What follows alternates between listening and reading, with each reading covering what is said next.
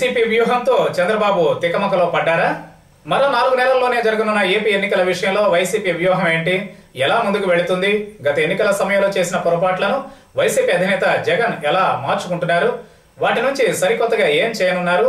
ఎలా ముందుకు వెళతారు అనే అంశాలు వైసీపీలో కొన్నాళ్లుగా చర్చ నడుస్తోంది. ప్రధానంగా అప్రచాణిక్యుడు వంటి చంద్రబాబును ఎదుర్కొనేందుకు జగన్ వేసే అడుగులు ప్రాధాన్యం సంతరించుకుంటున్నాయి. చాలా నియోజకవర్గాల్లో పార్టీ ఇప్పుడు బలంగా లేదన్నది వాస్తవం. అయితే తన ప్రజా సంకల్ప యాత్ర ప్రారంభానికి ముందు ఇప్పుడు పార్టీ పరిస్థితిని అంచనా వేస్తున్నారు జగన్. ఎక్కడ ఏ జిల్లాల్లో గత ఎన్నికల్లో దెబ్బతిన్నామో అక్కడ మళ్లీ పుంజుకునేందుకు, ముఖ్యంగా 23 మంది ఎమ్మెల్యేలు పార్టీ మారిపోయిన నేపథ్యంలో ఆయా నియోజకవర్గాల్లో మళ్లీ వైసీపీ జెండా ఎగరేసేందుకు కూడా జగన్ వ్యూహాత్మకంగా ముందుకు వెళుతున్నారు. ఈ క్రమంలోనే ఆయన ఎన్ఆర్ఐలకు పెద్దపేట వేస్తున్నారు. ఇప్పటికే పలు నియోజకవర్గాల్లో ఎన్ఆర్ఐలకు స్థానం కల్పించారు. వీరైతే ప్రజల్లో భరోసా కల్పించడంతో పాటు భారీ ఎత్తున ఖర్చు చేసేందుకు కూడా వెనుకాడే పరిస్థితి ఉండదని జగన్ భావిస్తున్నాడు.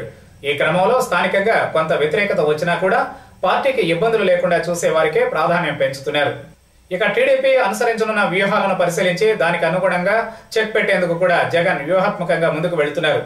కేవలం ప్రభుత్వ వ్యతిరేక ఓటు బ్యాంక్ చేజారిపోకుండా చూడడంతోనే సరిపెట్టకుండా వైసీపీ వస్తే తమ జీవితాలు ఎలా మారతాయో వివరించేలా ఆయా నియోజకవర్గాల్లో వైసీపీ సైన్యం పేరుతో మేధావులను కమిటీలుగా ఏర్పాటు చేసి సగానికి పైగా నియోజకవర్గాల్లో పార్టీని అభివృద్ధి బాట పట్టించేందుకు ప్రయత్నాలు ముమ్మరం చేస్తున్నారు. ఇదే జరిగితే పార్టీ పుంజుకోవడం ఖాయమనే వ్యాఖ్యలు వినిపిస్తున్నాయి. మరోపక్క తాను తప్ప ఎవరూ దిక్కులేదని ప్రచారం చేసుకుంటున్న చంద్రబాబుకు చెక్ పెట్టేలా విస్తృతంగా ప్రజా సంక్షేమ కార్యక్రమాలకు కూడా జగన్ ప్రాధాన్యం పెంచుతున్నారని అంటున్నారు వైసీపీ నాయకులు. ఈ నేపథ్యంలో వచ్చే ఎన్నికలు చంద్రబాబుకు చుక్కలు చూపించడం ఖాయమని చెబుతున్నారు. మరి ఏం జరుగుతుందో చూడాలి.